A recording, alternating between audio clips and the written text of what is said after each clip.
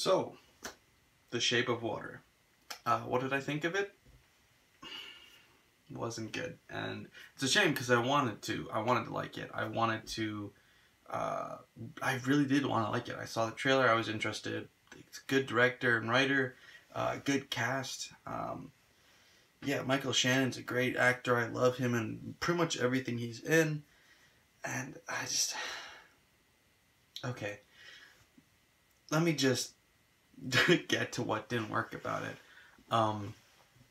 Well, first off, it's just a weird story, and so it's hard to get invested in something that's so weird.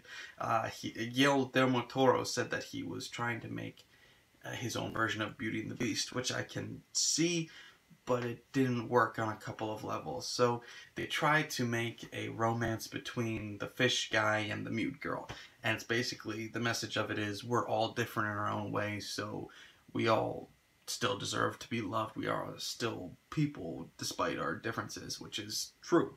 But this movie is not a good way of showing that or saying that, and here's why. They go out of their way to point out that this fish man is more animal than human. Yes, he has the ability to communicate to a certain capacity, but it's never more than that of an animal anyway. He learns a couple of basic sign language motions, and that's it. He learns together, he learns egg, and he learns a couple other things like that. It's nothing complicated, nothing that a monkey couldn't do, you know? Anything with hands couldn't learn. He doesn't have any other form of communication other than that, other than shrieking. He's not like talking in a strange dialect. He's shrieking. It's not an actual way of talking. It's just very animalistic. It's not foreign person. It's just animalistic. And he eats a cat. Like, okay, not only does he eat a cat, but then the reaction that the movie gives us is, oh, we shouldn't judge him. He's an animal, he doesn't know better. So if you're going to establish that he is more animal than he is human, okay, but then you can't then involve a romance with him and a human being. That's just awkward, it doesn't feel right, it's not okay. Next up, we have a side character who is completely pointless other than the fact that he is gay. That's the whole point of him being in the movie.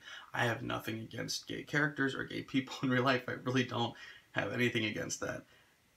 What I have a problem with is when their sole purpose is to push that agenda. And his sole purpose in this movie is to be different. That's what all of these characters are, is to be different.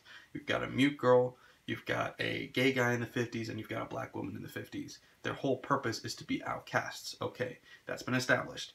So, that's fine, but what do these characters bring to the story? The black woman, she brings a lot to the story. She's important, she helps.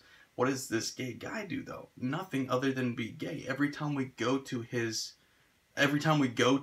story arc, all he is doing is something on his own. He never helps in any way in the actual story. Everything that you go to him is just him being judged, him being frustrated, him going to dead ends. He never actually helps in any way, and it's kind of just confusing why he's there. And it's just like, okay, if you're going to show a certain point of view, then show it right. I want you to give a good argument for this cause. I do. I'm behind you. I agree with you, yet I'm still annoyed that this character's here. That proves, therefore, that you're doing it in a bad way, because I want to agree with you and I'm disagreeing with you. See what I'm saying?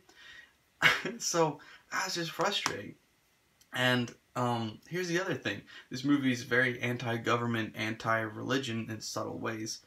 Well, not completely subtle. The anti-government's very obvious. But they do it once again in a way that's kind of just stupid, because I get it. If you wanted to say government is selfish, government is tyrannical at times, okay, I agree with you. I'm all for that. But the way that they show it is everybody in the government is an idiot or pure evil. That's not the case. So, can we come to a better way of showing that? And then once again, with the anti-religion thing, the bad guy's the only one who's religious in the entire movie. Why do you have to do that? That's so cliche, that's so overdone, that's so stupid. It's just the bad guy quoting the Bible. Like, really? How many times has that been done? ultimately, I could get over all of that if the movie itself was good, but here's the problem. It didn't know what it wanted to be tonally. The way it was presented in the trailers was very serious. It took itself very serious. It was dark. It was gritty looking. And this movie, half the time, was that way. The other half of the time, it was kind of goofy. It was kind of sloppy. And I didn't understand the shift back and forth. It didn't work for me. Because if I was supposed to take it seriously, then the goofy moments just didn't make any sense. And I couldn't take it seriously anymore. And if I was supposed to take it as lighthearted and goofy, then the overly serious and dark tones of it didn't mesh at all with that either. So either way, the movie didn't work together.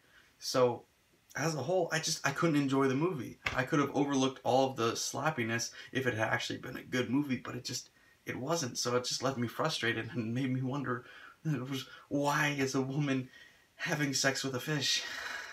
Why? Made me think of Wheel of Fortune when the guy says fish love. Honestly, that's all I could think of the whole time was Wheel of Fortune.